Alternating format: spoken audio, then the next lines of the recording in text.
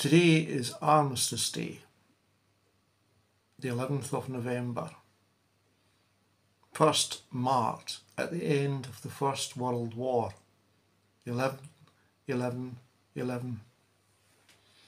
11th day of the 11th month, the 11th hour. And since then, it has been marked for all wars. And I, as a child, thought of my dad being in the Second World War and my grandfather being the First World War. And since then, there have been a number of wars.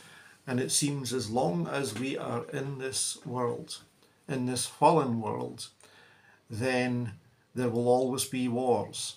And there's currently one going on right now in Europe, in Ukraine, which grieves our hearts. But we look to Christ. We look to God, because He is in charge, doing whatever He's doing. Sometimes we don't understand it. But God ultimately is the judge. God ultimately is the victor, and He will draw everything to an end, and all the world will be judged.